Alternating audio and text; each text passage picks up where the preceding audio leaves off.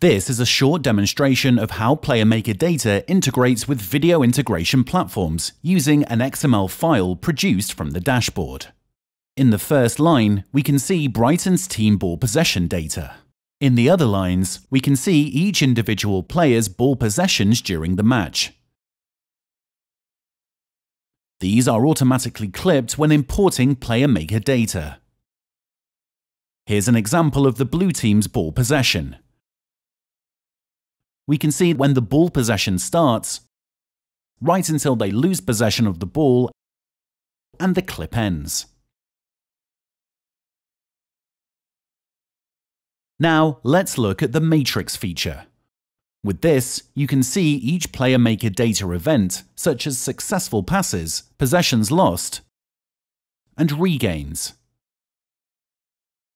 The matrix shows each player and the specific event that took place during the game. Let's take a look at this player, who's made 16 successful passes.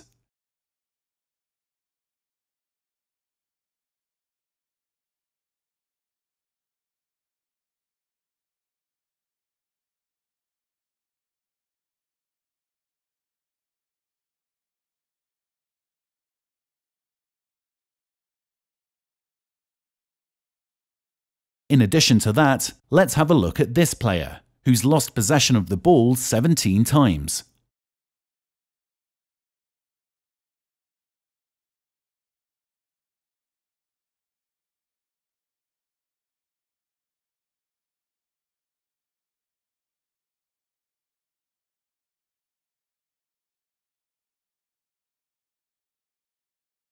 I hope you have enjoyed this tutorial, and thanks for watching.